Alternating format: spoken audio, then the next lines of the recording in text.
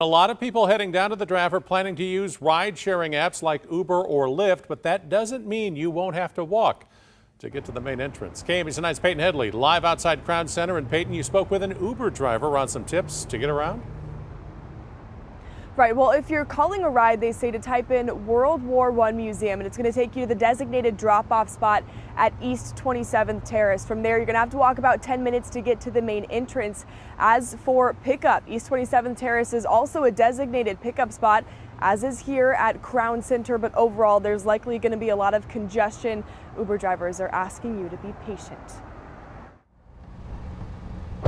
Are you guys good to go? Foster Pest spends most of his day in his car. I do. I meet a lot of interesting people all the time. For more than a year now, he's been working as a professional Uber driver. It's kind of fun for me and just kind of socializing with strangers, I guess. He says he's excited for the crowds coming this week for the NFL draft. Well, definitely large crowds of people, a lot of people getting rides. Pest is planning to work longer and later hours.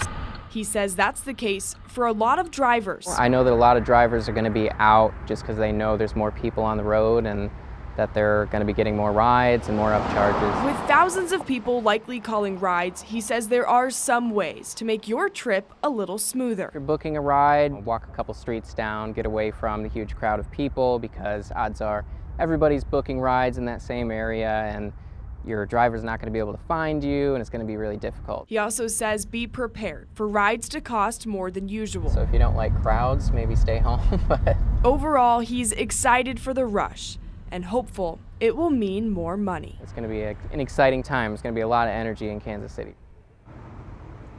And some more advice, of course, always check the license plate before you get into that car. Reserve a ride in advance if you can. And of course, be patient with your driver. Live at Crown Center, Peyton Headley, KMBC 9 News.